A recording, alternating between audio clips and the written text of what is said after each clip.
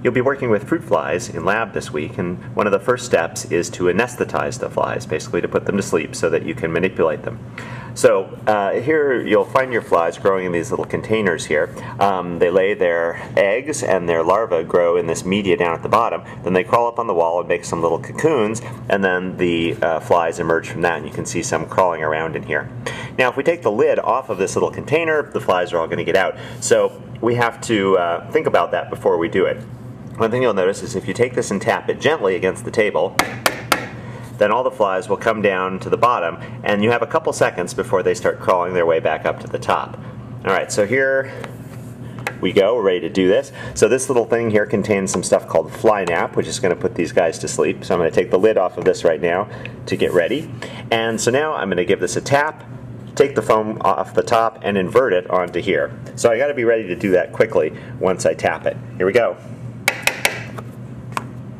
Alright, now it's okay if one fly gets out of there or something like that, but the main thing that's important is that most of them are still in there. Alright, so now I need to get them just down in this container, so I'm going to tap it again and be ready to put the lid on. So here we go.